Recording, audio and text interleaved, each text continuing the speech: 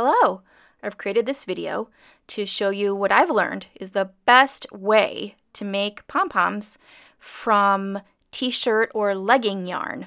If you're wondering how to make that, check out my channel so you can see my previous tutorial where I made this lovely pom-pom that you see right here first in that previous tutorial.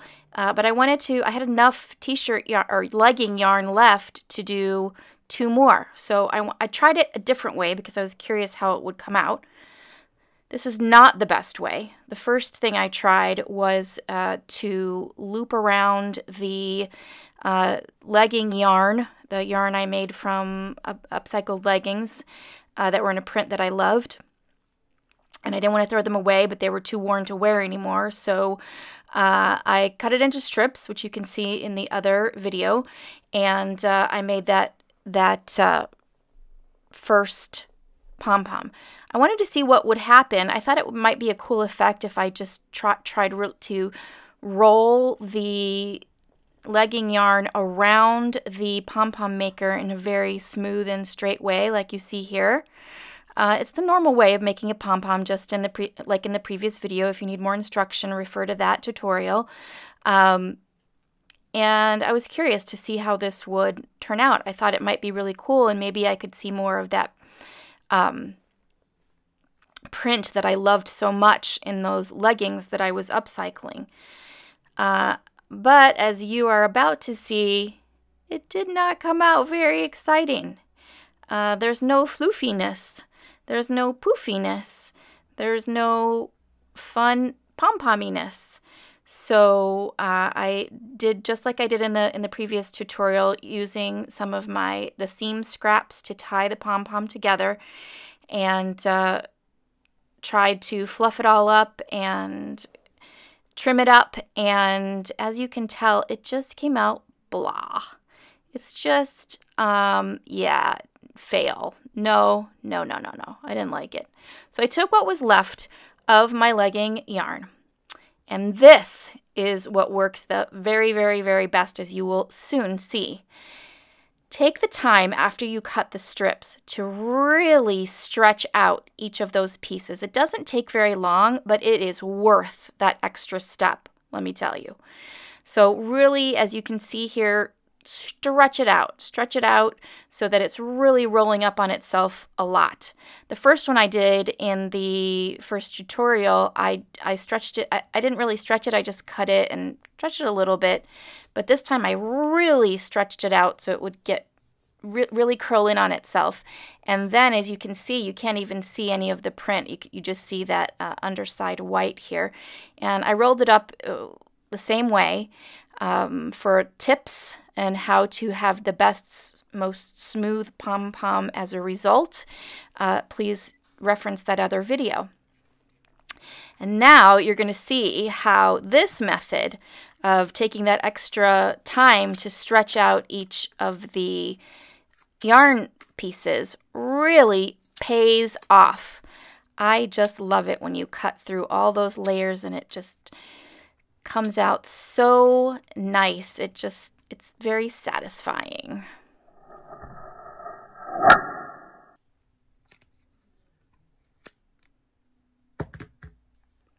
So as you can see here, it really makes for tight little curls of that fabric yarn that we've made.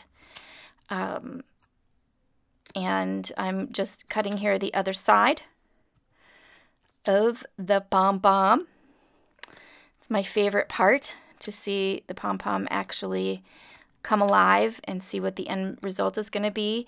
And just by stretching out those pieces of t-shirt or legging fabric, you get these tight little rolls that creates this excellent effect.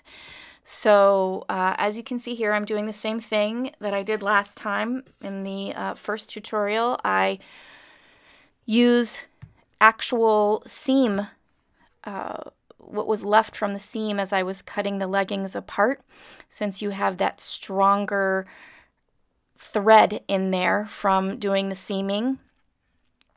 and it allows me to pull really, really, really, really tight without having to worry about the fabric breaking or stretching or anything like that, because it has that extra reinforcement of the thread that was used for that seam. So I tie it once on one side and twice on the other side, pulling it really tight as I go here.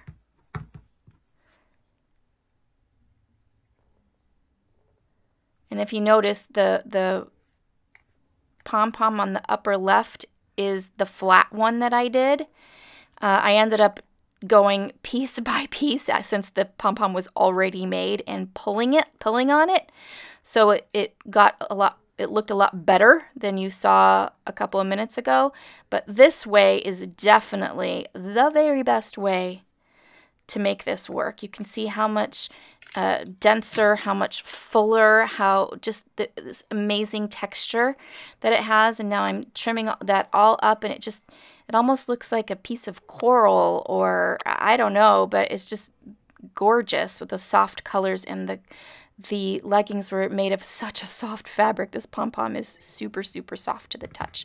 And you get this beautiful structured pom-pom when you take that time to just make sure you pull out all of those pieces so that they roll in on themselves. Doesn't that look great? I just think that it's such an improvement. It's not drastic, but it just makes it that much better. From now on, whenever I make a t-shirt or legging pom-poms, I will make sure to take that extra step. So I'm going to show you close up what these look like. This was the one that I did flat. That I said I ended up individually pulling on each one, which is a little tricky. I ended up pulling some of them out, so you don't want to do it that way. You definitely want to pull on them before you make the pom-pom. The one on the right is from the original tutorial that you can find on my channel. And the one all the way on the far right now is the one we just made, and it's definitely the nicest one. And now you know the trick to making the best t-shirt or legging pom-pom.